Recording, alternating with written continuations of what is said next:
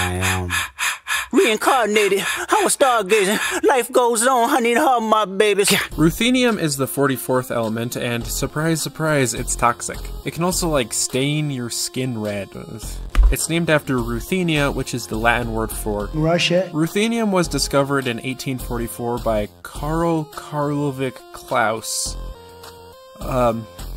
Do with that information what you will. The element is primarily used as a catalyst in several different applications. It's also used in the process that makes computer chips and silicon wafers. Fun fact, ruthenium is the primary ingredient in what is known as the Crust taube